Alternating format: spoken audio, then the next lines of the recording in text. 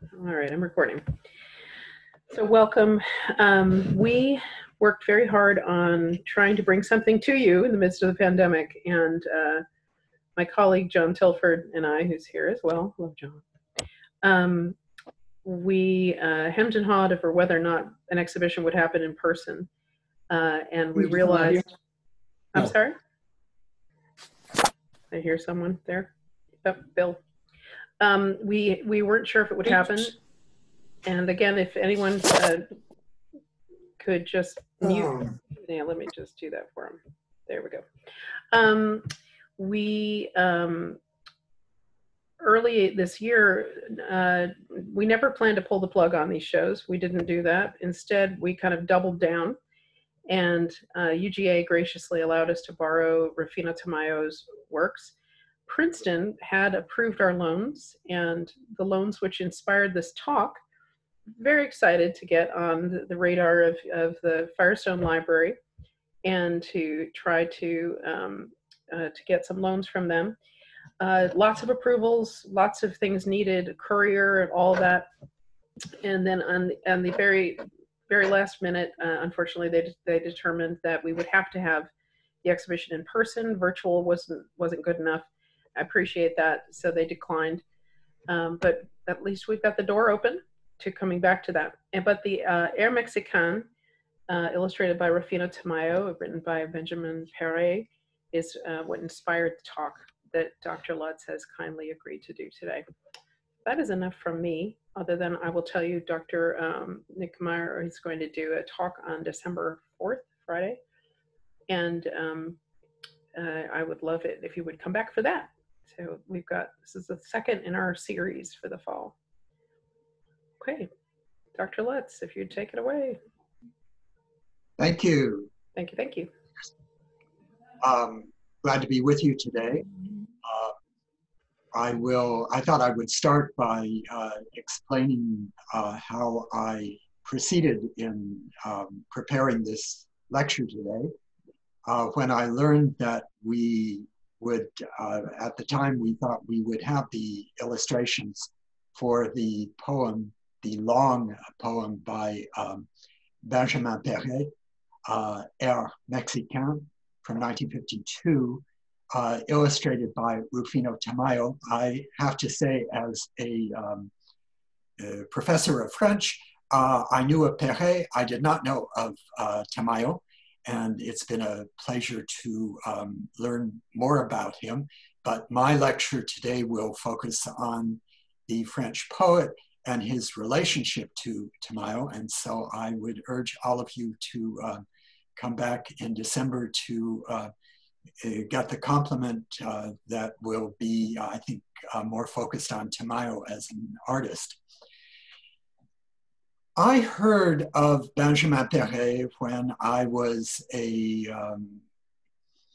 graduate student and even earlier. His name certainly comes up among surrealists, but he's not certainly as widely known as André Breton or Louis Aragon. And I remember having a poetry class, or it was actually a class on analyzing poetry from a linguistic perspective. And I remember the issue coming up, well, we've learned these techniques and what shall we do now? And I remember our professor, who was also my mentor, saying, well, go out and just read the poetry. And one of the names of people to read was Péret. So I've read some Péret, and I was therefore drawn to returning to his poetry. And in preparing the lecture, learned a great deal about him. I think I will start with maybe one reason that we know him less well than somebody like some of the other poets and writers associated with the surrealist movement. And that has to do with him breaking with the surrealist movement in the middle of the 1940s when he was living in Mexico. And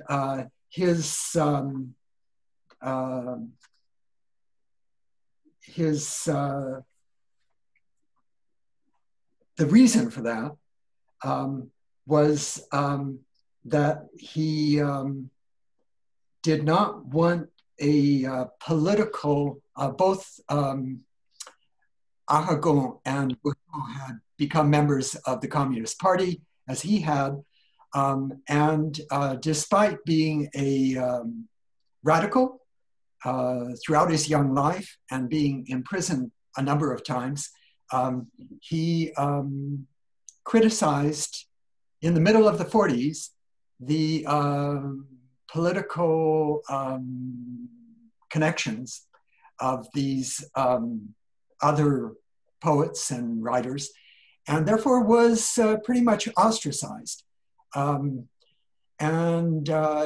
So, you know, when you do a lecture, things develop as you go along. And so I certainly am going to mention the Aztec god Quetzalcoatl, but more importantly, Aztec culture and the commitment of this French poet, Benjamin Péret, to giving pre-Columbian culture its just due. He really dedicated his life to that. And the main part of my lecture will be,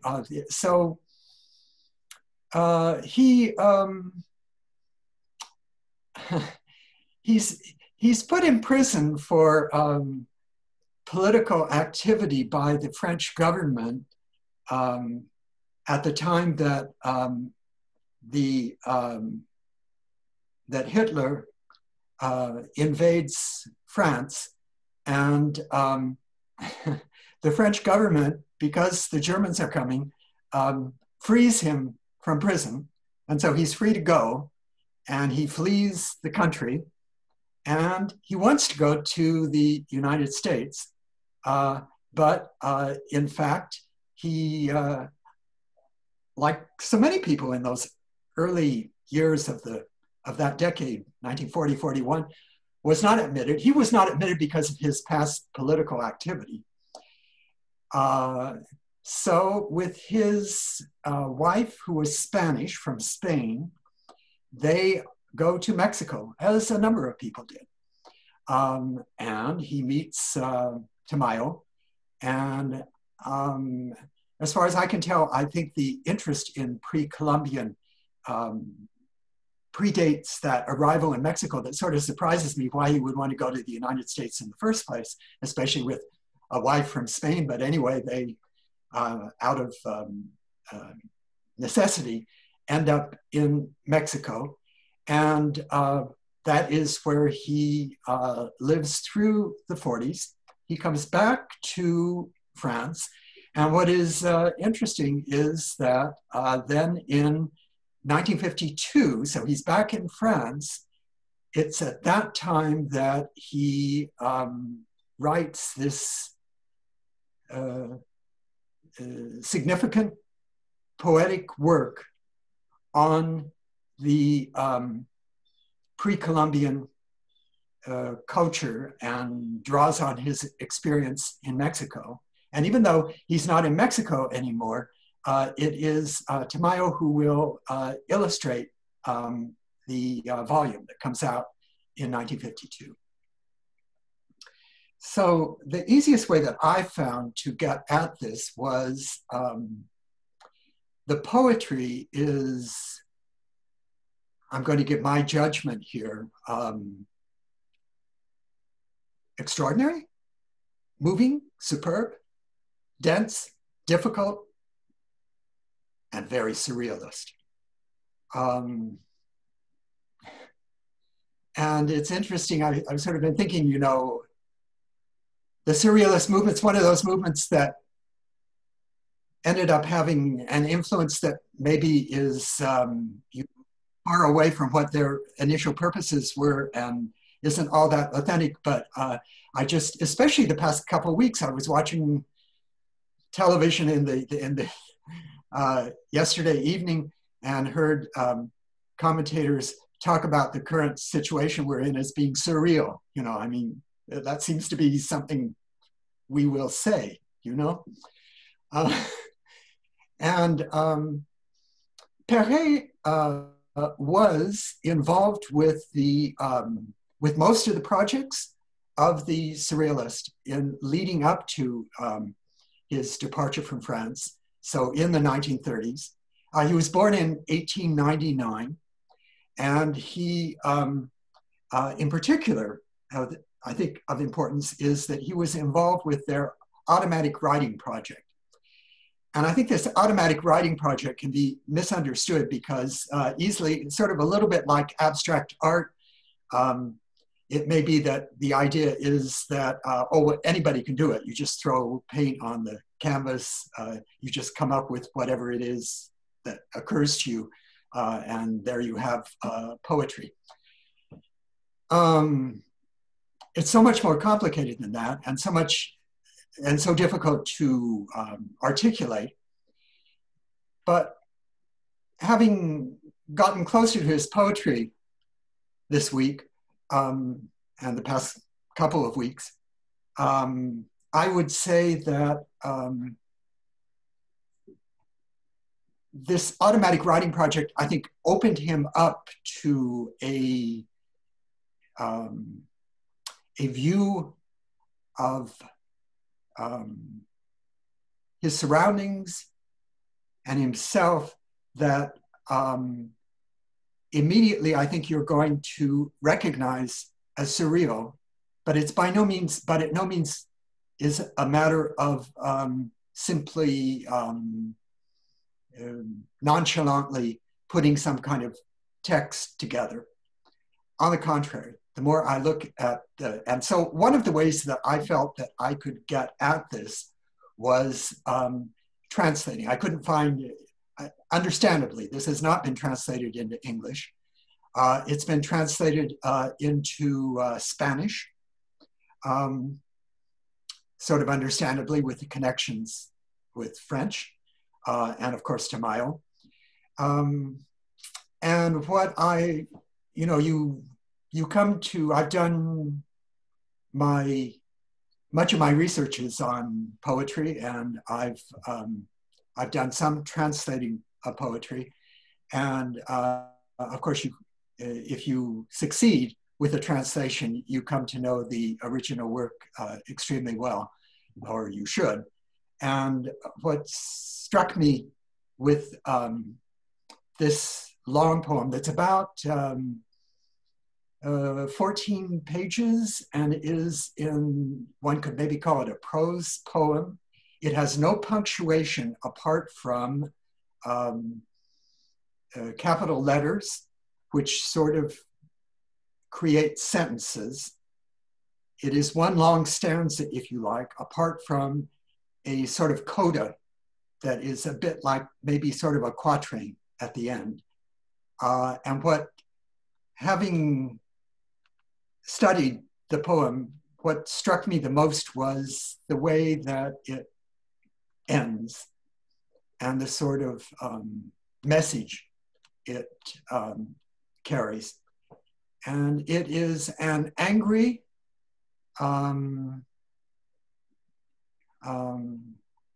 engaged, pleading for the indigenous people of Central America and what has happened to them.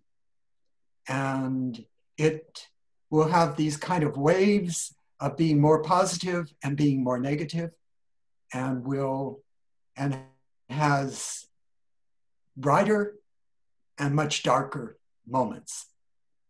And so what I thought I would do is share my screen with you so that I think that I could just read this, but I think you'd have trouble sort of following. I can tell you that you know, French is a very demanding language in terms of structure and agreement of adjectives and verbs. And I mean, they're, you know, you have to know what you're doing. And he very, you know, I had no trouble putting together what he was saying at the same time that one could spend a great deal of time trying to figure out what he's saying in almost every line, if that makes any sense to you. So I thought I would just share this. It will take me a little while. I thought I'd share this. It's the end of the poem. And you can follow along with me. I thought that would be helpful. So let me see if I can share this text with you. This is my translation. It's the very end of the poem. There we go. Everyone see that? All right. So I am going to read, and of course I have worked on this. Hopefully my reading will help you make sense of what's going on here. And I wanted to, let me find my notes here. I wanted to, well, one god that will come up in addition to the serpent god Quetzalcoatl is Tlaloc, spelled T-L-A-L-O-C. You'll see it in the, it will come up later on in our poem there. And he is also an Aztec god. He's the god of rain, fertility, and water, giver of life and sustenance. And when I was looking him up on the internet, I thought it was really interesting that there is a restaurant in Athens, Georgia that is named Tlaloc. And let's see, two other things that I wanted to, so I don't want to break the poem once I get into it. We get a mention of revolutionary Mexican figures, two of them, Juarez and Zapata.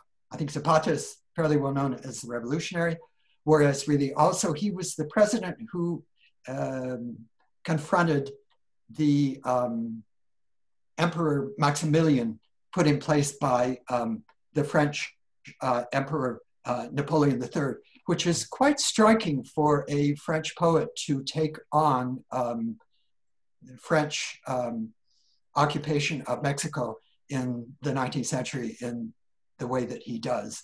And both of these names become really significant toward the end of the poem. So with that said, so the poem has already been going on for 12 pages. And I thought this is a place where we could move a way to insert ourselves into the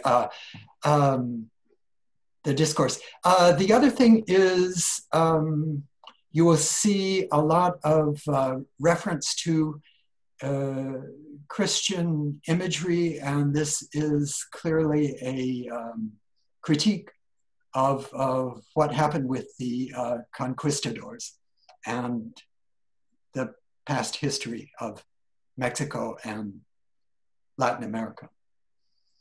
So let us begin here. The hesitant night of desire has failed 6 times to recognize the rejuvenating homage of a flame breaking its shell and only burning for the milky serpent and those belonging to it. The foreigners have only lighted funeral pyres for those that the sun enchants with flights puffing with laughter, which greet the frog wearing itself out to feed them, fearing the waking of the giant who snores under the mountains, keeping it safe from the high winds that were sweeping the earth so that Tlaloc finds repose. That they return, straddling the multiplied jaws at the bottom of the waves where the sun rubs its eyes, the whites of communal wafer light down have with water entered into the heads, the rodent mole of hunger and the whip of the master fed with dead Indians. And of the white woman who is surprised to see herself in a lake like the valleys formed while seating herself by the lords of the earth or the heavens. Each ear of corn and each tongue brings forth an air of liberty, burning brighter than that of the deserts, dried up by the summer tyrants, so that the foreigner can sharpen an appetite of vulture. A chant which tears away the encircling rings of the slaves, astonished to breathe the light, carries away the galley like a bull drowned, and hunting the obscure peat soil of crucifix strokers provokes the burning ardor these creatures recognize. The air will be clearer, if only by not echoing the voices without spy nor constraint. The water will be more limpid, if only by reflecting faces without anguish or sin. The snow of the peaks clawing the clouds will be more shattering by having been trampled only by steps without hindrance. The roads that no longer lead to the silence of the starving tombs, but to the games of birds crying with sun. The springs will no longer ever sing the laments of the eternally condemned, but will roar with a fulsome laughter at spring. The corn will soar higher, having not had to lower its head like a Christ giving way under the burden. Even the gold will be pure, having faced only smiles in disturbing the nights swept by warm and starry breezes of kisses. Unfortunately, those who smell the porridge are in the mountains, which hide the slumber of gold. High above hearing ring that which is down below. The foreigner with the bloated, spongy facade has proven to the people that a reflection of luminous venomness can massacre in order to people with slaves the eternal lives of the handlers of crosses. And someone with hand with no will-o'-the-wisps, despite the interminable fermentations that burst to the surface, open for them the gates of daggers between two shoulders.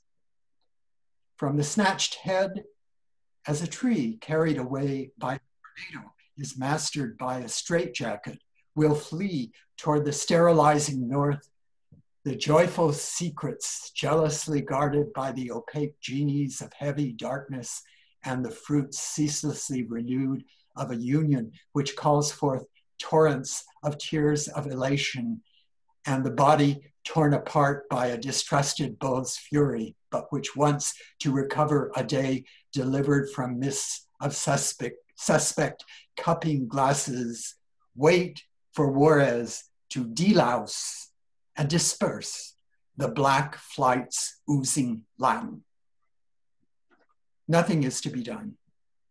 He who lives by the sun, making the charge, has become a subterranean champion for the rats of the earth, and the earth is dying of hunger while a toad swells up all the way to believing himself to be the general of pustules. But the voice of a dazzled lark rises from the gagged soil to demand that the locked gates of executions be opened like the sea to the horizon, which lights up for a feast of equals. Disengaged from a heart crushed by an anguish with no imaginable dawn, it flies off as an avalanche which makes beat even the veins of marble and echoes with thunder, filling up the valleys, suddenly astonished by their peace suddenly astonished that their peace is that of polished bones. The forests of leaning heads stand up and light up of glances that explode in summary justice, and all the huts of dried misery shelter a being that condenses into man. Life can no longer be a crawling, blessed by providences, complicit with the furl of rowing galley slaves, bludgeoned into the skeleton, deprived of reanimation, since each furl, likened to a brand new Zapata coin, makes the never completely ripe harvest rise of disinherited voices. Unfortunately, nothing but a scattered tomorrow, the lightning. Here they are, who return, the barbarous shadows with dollar faces and serial numbers.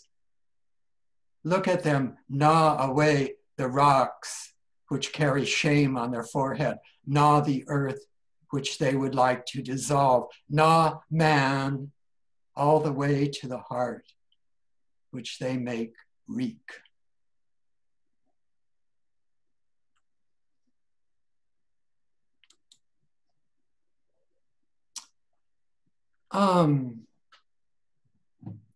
So maybe you'd agree with me that that's pretty powerful stuff. And there's much that can be said about it. I think that you do have the reference to Quetzalcoatl, the serpent god. I guess what occurs to me is, what's really interesting,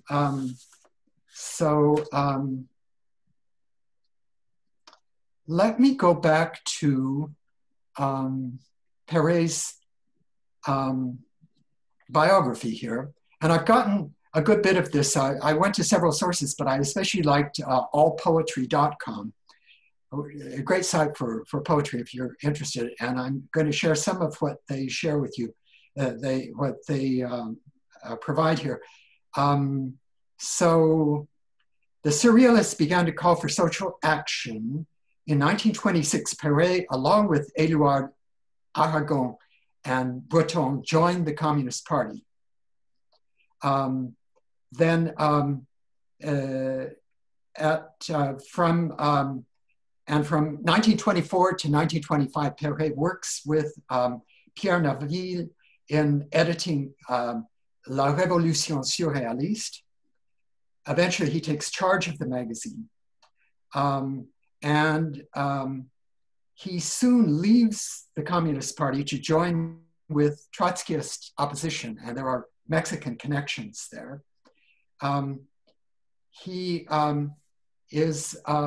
But he will break with the other surrealist in 1940. Let's see.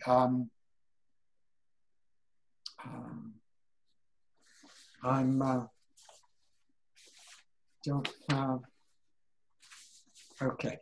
So what I wanted to say there was that I think that with a poem like this, this is a poem with a poetic, calling for a revolution that poetry can create, not politics. And in that way, he connects with a very notable strain of French poetry that certainly, as most of modern poetry in France and much of the Western world, goes back to Baudelaire, but in particular to Rimbaud, and has the notion of the poet as seer, as prophet, as guiding voice, but a voice that doesn't, where the revolution is the poetry itself. And yet, with the kind of dense poetry that I've shared with you today,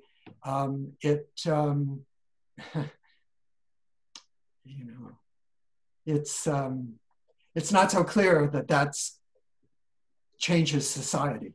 And yet, I've done a good bit of work on Haitian culture, and I think it's really interesting that toward the end of World War II, André Breton, pretty much the leader of the surrealist movement, was in Haiti in contact with young radical poets and writers. And all of them had this notion that some kind of revolution created by the poetry would be possible. And that was really one of the key notions of the surrealist movement. And so in that way, I think that Péret is a very representative, perhaps especially representative, perhaps more representative of surrealism than maybe some of the better known figures. So I think to conclude, what I thought I would do is that of all things, in 1952, when he's writing this incredible poem, Air Mexicain, he also is participating in a film about the god Quetzalcoatl that goes back to the 16th century Codex Borgia. I found a nice little couple-minute YouTube short about the Codex. And then I thought I'd just show you the first few minutes of this film where he narrated the film that was directed by Michael Zimbacca, Z-I-M-B-A-C-C-A, which tells the story of the god Quetzalcoatl. And that's when I put together my topic for the lecture and thought I might be focusing more on this particular god who in this story in the Codex, it's among other things, the story of the origin of humans and how this god, this serpent, feathered serpent god comes down from the heavens and is responsible for the beginning of humanity. It's really, and the film has images from the Codex and authentic music, and you get to hear the voice of Péret. So I thought we'd also see a few minutes of that, and then I'd be glad to the extent I can, answer some questions or enter into discussion with you. So why don't we... Dr. Lutz, may I interrupt for one moment? I just wanted to let everybody know I'm putting into the chat a link to the page for Princeton and the Firestone Library. So if you're interested in seeing the illustrations, you can take a look at that later. If you click on it, you'll save it. Thank you. Thank you. So let me see what I need to do here. Let's see.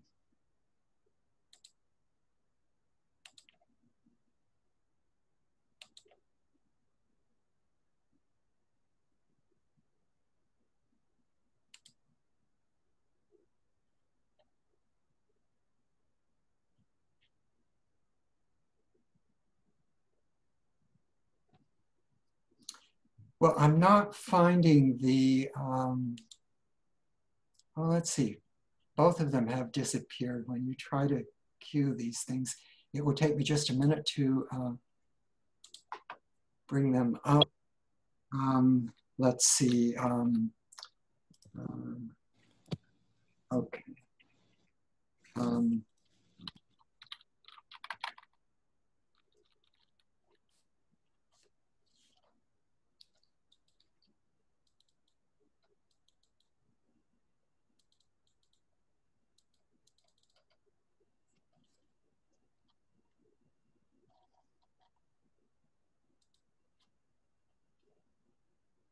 Okay, it's coming out. Okay, now let me go back and share my screen with you all.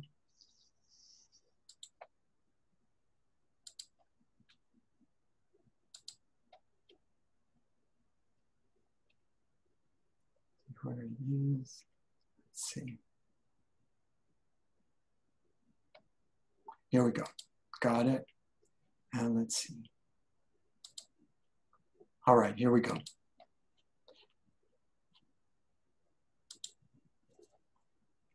All of you see this? Here we go. This is the short.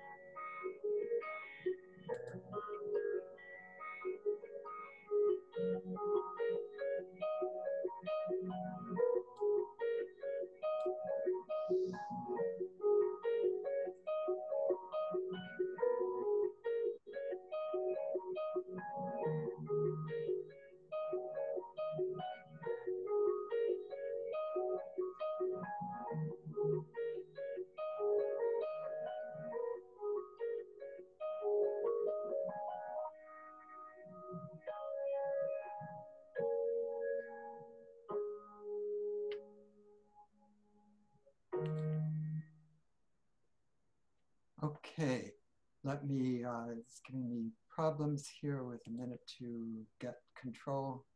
Okay, let me try and go back here. Okay, let's see. And let me bring up the short film. We'll watch just a bit of it. I'm sorry I had this queued, but I don't know where it went. There we are.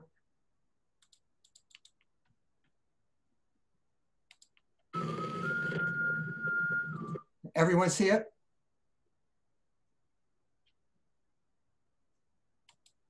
Maybe, did you not see it? We could see it and we could hear it. Yep. Okay. Yep. All right, back I go.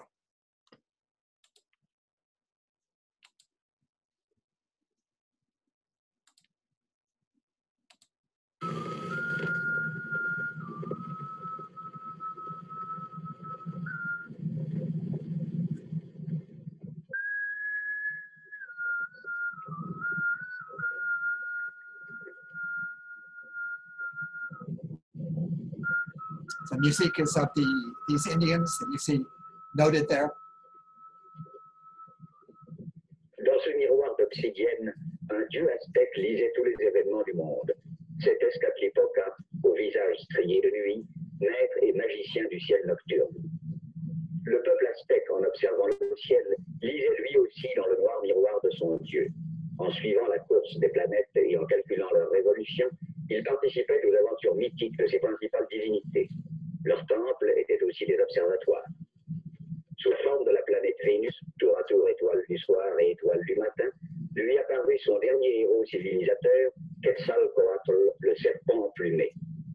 Dieu de la mort et de la renaissance, le périple qu'il accomplit dans le domaine souterrain de Tezcatlipoca, avec lequel il entre en lutte, est la principale partie de sa geste. Décrite en images dans le Codex Borgia, elle nous dévoile par son symbolisme une des interprétations les plus passionnantes de la nature et de l'homme que nous aient laissé les grandes civilisations. Du soleil éclaté, l'homme serpent à plumes a été projeté sur la terre. Mayoel, la troublante fée de la cave, vient lui donner le jour. Qu'il boive 4 fois à son sein pour vivre parmi les dieux. Quetzalcoatl offre son sang aux divinités car c'est leur eau précieuse. Pour les Aztèques, les sacrifices sont indispensables à la marche de l'univers. Dans la fontaine d'eau précieuse, Quetzalcoatl se sacrifie pour que son sang alimente les protecteurs des plantes qui, à son défaut, pâliraient et mourraient. Le monde dont cet arbre symbolise le centre est né du sacrifice des dieux.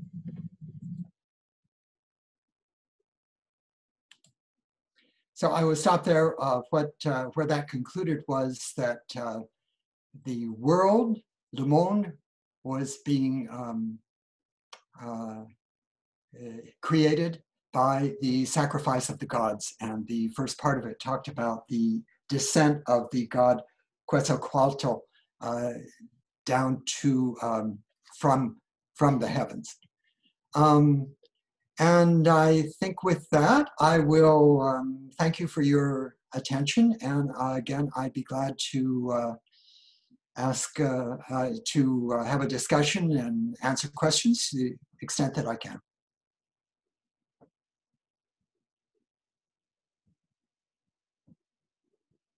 I want to thank you for that translation. In my very, very, very rudimentary Spanish and maybe a little less rudimentary French, I tried to translate a little bit. It was so dense and so confusing. And now I realize I was doing a pretty good job because it was very dense and confusing and surrealist. Like, that doesn't make any sense line to line. But as you read it, my goodness, what a beautiful translation. It really is very, very moving. Thank you for doing that.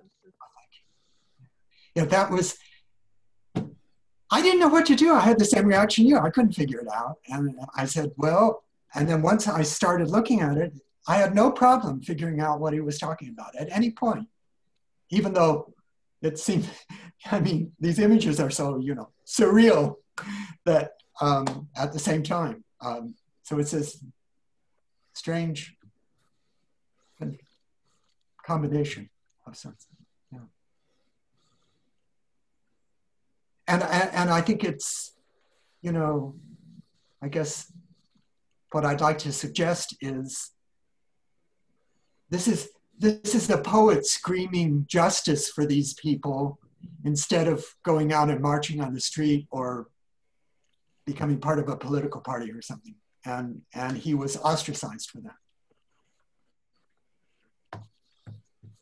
Honestly, I'm very excited to share this video with the artist whose work is, you know, alongside Tamayo right now in OUMA, Tina Tavera, who's, you know, one part political activist and one part printmaker. I think she'll really dig it because you know, it does speak to some of what she deals with as well in her work. Really, really, really moving. I'm excited about it. There must be some questions. I know we're all zoomed out. Please, anybody.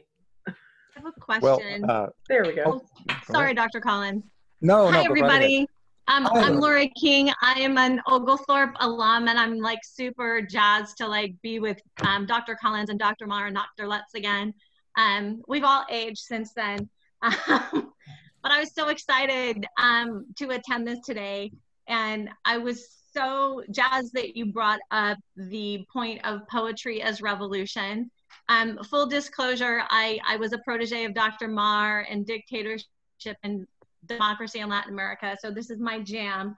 But it just reminded me of what Neruda talked about, you know, poetry could fill stadiums, right? And it was part of the revolutionary movements in the 60s to 80s in Latin America. And, you know, I'm reminded of what he said, you know, poetry doesn't belong to those who write it, but to those who read it. And when we put that over into like a Mexican context, we actually can meld like Octavio Paz, who was both a politician and a poet, who happened to write extensively on Tamayo, right? And so he kind of summed it up as like what Tamayo was doing with his art was both a history and a revisioning of Mexican identity that could be used as a revolutionary act itself. And he summed it up in one word, and that was like transfiguration. And so I'm wondering if you're in your exploration of Benjamin Péret, if there was some kind of central theme or word that he ended up landing on for his exploration of this. Good question. Good to see you, Laura. You too.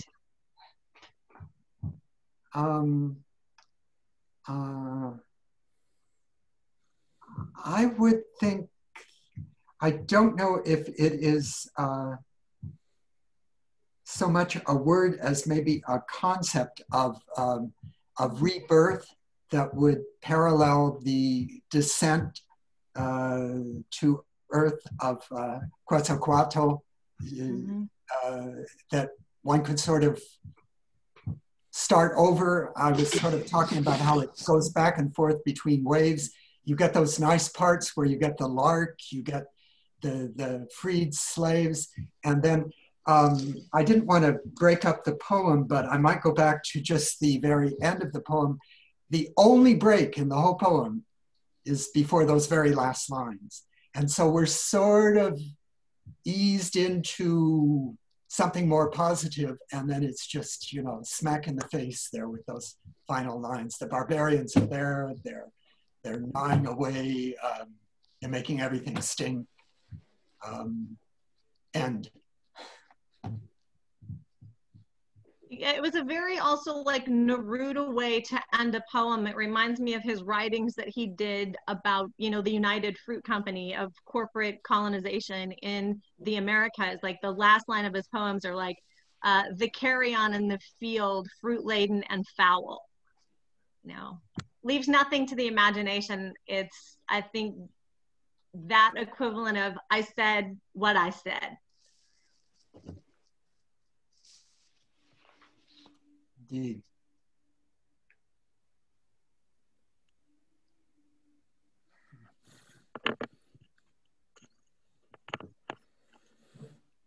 I think I could mention a few details of just some suspicions I have. If in the film with Quetzalcoatl, there is talk of the points of the compass. They seem to have symbolic meaning of the north, south, east, and west. And so when I first, you maybe didn't catch this line where he says, from the snatched head as a tree carried away by a tornado is mastered by a straitjacket, will flee toward the sterilizing north. That might well be the north, the United States. But I think it could be, I think it could also be viewed in a kind of symbolic kind of way. He capitalizes M, and maybe having to do with the ascent and descent of the god also. So there are, you know, I would have been tempted to constantly interrupt the poem and comment, but I think it would have ruined the poetry for you. So, so I chose not to do that, which is not to say that I couldn't talk about it at some length. Also, as a translator, a few things, maybe I'll give you a couple lines that really gave me trouble. Oh, and I wanted to mention that, let me mention a couple of things.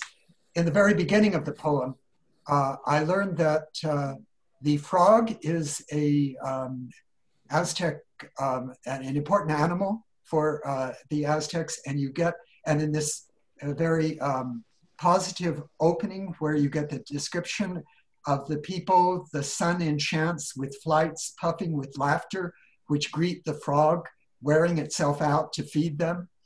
And then what I really had trouble with, so another animal that comes up is in French, the taupe, which is the mole, M-O-L-E.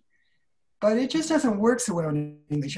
You know, I mean, it works, but you have to know, it's not like, you know, it could easily go by and you could not catch that it's the animal. So I added rodent to it. And of course I had to make a few changes here and there, but, and also, so you've got the sun rubbing its eyes, and then it's just sort of in apposition, like the whites of, and I didn't quite know how to get this across, but what he is saying is the white is like the polish of the communion wafer. So I wrote the whites of communal wafer like down, that is like down of a duck, you know, have with water entered into the heads, that is pushed into the heads, not, you know, like forcing. entered into the heads what? The rodent mole of hunger and the whip of the master fed with, and then, very strong, a line all on its own, dead Indians. It's very strong. It's very strong stuff once you get into it. And I did my best. It took me, I was preparing this last night and over again, unhappy with my reading. I had to go back and change the translation and change the rhythm. But I think I finally got to the point where at least I think I understood what I was saying, which, is helpful.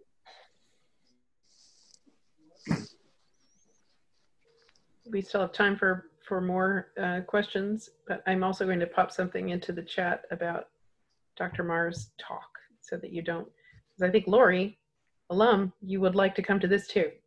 Oh, I've already got it on my calendar. Excellent. Without question. When Good. I saw these two talks in the alumni newsletter, I was like, yes. Yes, okay. Excellent. Well, are you going to talk or? I have a question for the professor. Is the French text available online in any way? It is, and I don't,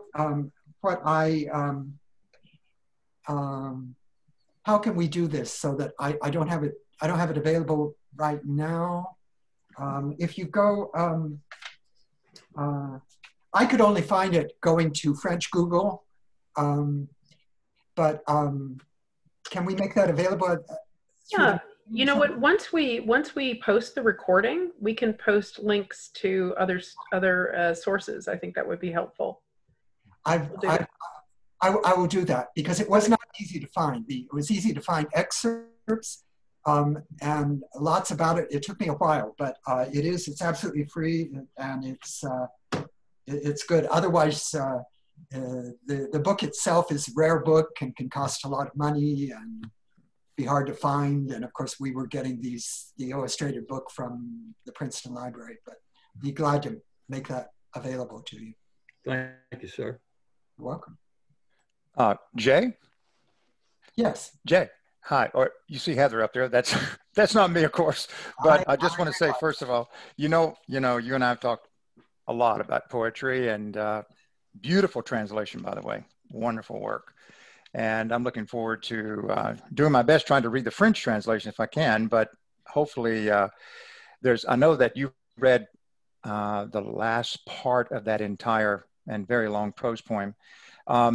It's interesting, and I'm really going to make just a comment here that we just finished in my world mythologies class our study of Mayan and Aztec mythology. And I was wondering in that poem, it'd be interesting to see whether or not I'm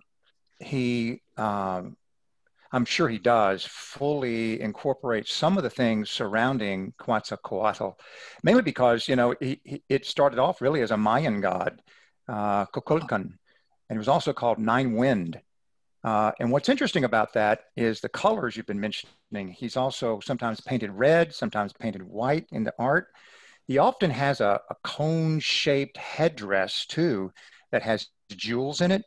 And those jewels are associated with, of course, planets like Venus, from which apparently he derives. In fact, they thought of Venus as Quetzalcoatl. But the thing I think is really interesting about this is that when the Christian missionaries came in and were trying to convert the Aztec to Christianity, they came across, like Bishop de Landa and others, they came across the fact that there were symbols there that really shocked them. For example, one of the symbols of Quetzalcoatl was a cross. And another one was the fact that he was born of a virgin. His mother was sweeping a temple and a ball of dust entered her mouth.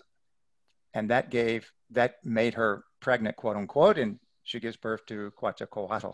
And what's interesting about it is that we also have, and I don't know if he recognized this or maybe talked about it in the poem, but there was that that idea that when of course people have heard of it, it's actually false information. But in 1517, Cortez comes in and everyone thinks that is Quetzalcoatl returned, because apparently, according to one of the myth themes, one of the stories about him, one of the variants, is that he was sacrificed ritually and then went back to Venus, or became Venus, and would return again, a kind of a Christ-like story. But in fact, I think some scholars have discovered that that was just a hyped up story by historians later, that in fact, that was not the case, that Cortez, when he came in, was mistaken for the return of Quetzalcoatl. So, but there's a number of really interesting issues, and I'm wondering if he addressed any of those things in the longer poem. If you've had I'm sure you've read the whole poem. What do you think? I think he no doubt does. And in fact, I felt I could make the most effective presentation by this sort of passionate plea at the end. Much of the poem is sort of preparing that with reference to Quetzalcoatl. And at one point, as I was looking at, one thing that I was looking up is that he refers to what I guess is a bird in Central America, the Quetzal. That's right. And there are other references to the frog, to Tlaloc, frequent references to the feathered serpent, which is why I put that in the title. But the entire poem is just as dense as what I shared with you, and you've got maybe, I don't know, 20% of it. So there would be a lot to unpack there. Can you all hear me? Yes. Yeah. If I may, I'm going to sort of piggyback on what Jeffrey said. And Jay, when you said that if you were to pick a word or concept, it would be rebirth. And then you sort of treated us to the ending where this idea that there's a break, and then from the north, there's these sort of, like essentially new barbarians. It strikes me that in Aztec, in the cardinal directions for Aztecs are connected with deities. North is connected with Tezcatlipoca, who is essentially a kind of consistently an adversary of Quetzalcoatl. Okay. And is actually the one who tricks him. It's a long story that I'm sure Jeffrey knows, but to get him essentially to self-exile as a punishment. But he is, and like one of the many different variants is that the idea was that if there was too much sacrifice, human sacrifice, he would come back. Quetzalcoatl was not a fan of human sacrifice. And so there's the idea that there's going to be these sort of repeated cycles, and that the contest between Quetzalcoatl, I think, is connected with the West, because he goes west. He goes off to where he's from, which is West, and apparently that's Venus. But he might return from the West. If he does, it's gonna basically piss off Tezcatlipoca, who is in some ways a more powerful god. He's the god of the here and now. He is the god of chaos. He is the god of disease. He is the god of all things that are gritty, real, disturbing. And so I think the poem may actually be sort of connecting to this idea that there are these sort of cycles in Mexican history, which include now the North, the United States probably, and Tezcatlipoca, and kind of trying to blend these two, sort of the historical reality and the myth. That's just sort of, I haven't read the poem except for what you've read to me, but that's offhand seems like kind of what that probably is about. So it's not really a question. I guess I'm just throwing 2 cents in. That makes good sense to me. And I had thought at one point of spending time with the film and detailing it for you. But what I can tell you is I've watched it enough to know that it does a lot with these compass points as related to the gods, and comes from the Codex Borgia.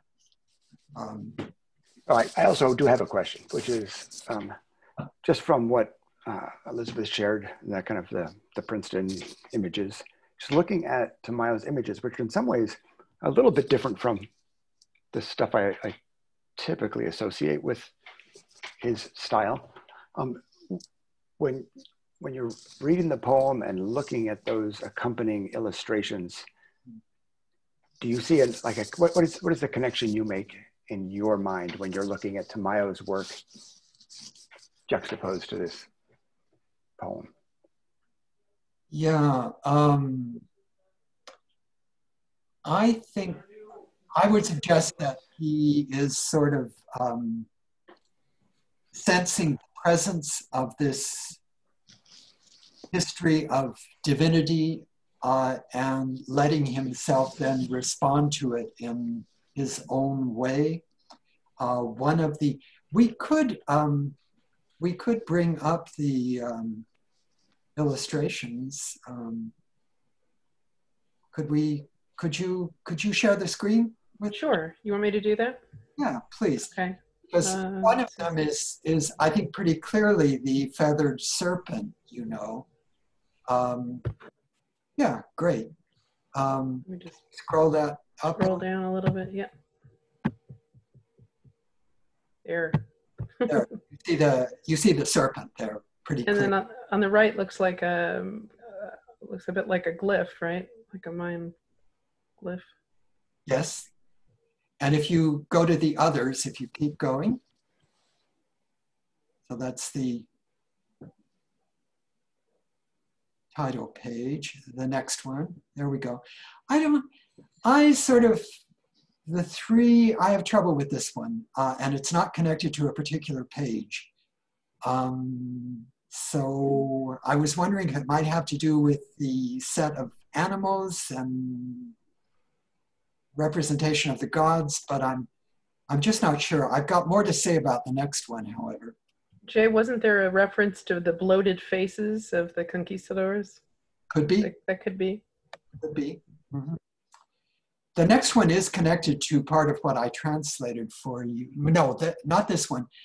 This is not, but this is clearly sort of branches, and it's connected to this part of the poem. If you scroll down once more, we get what so this is the very end of the poem that I was sharing with you. You see Juarez there? Attend que Juarez l'épouille, waits for Juarez to delouse et disperse les vols noirs dégoulants de latin, the black flights oozing Latin. So I think there it's suggestive. He did choose to illustrate that very last page. If I could, I'm just guessing here, but it looks a little bit like an eagle on a cactus to me, which is a symbol of Mexico. Uh-huh. Uh-huh. As you're saying that, I'm seeing 3 birds descending. Or it could be the eagle on the cactus, right? And there's always a moon in almost everything Tamayo does, right? And I guess in conjunction with what I said before, I think as often with illustrators, I think he was inspired by the poetry and then chose his own way to respond, as opposed to, you know, specifically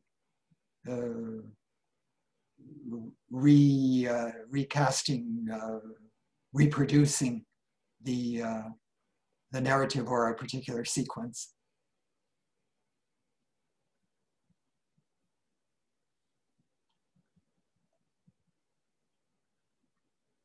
I'll stop the share.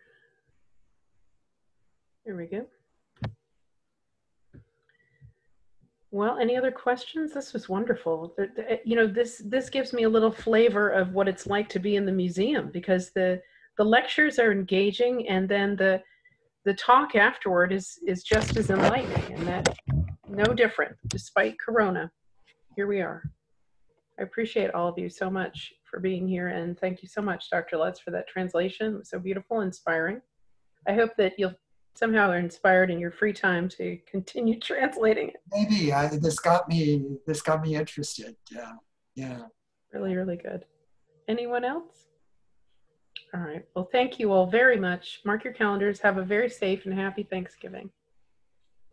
Thank you. Thank you. Thanks all. I'll stop the recording.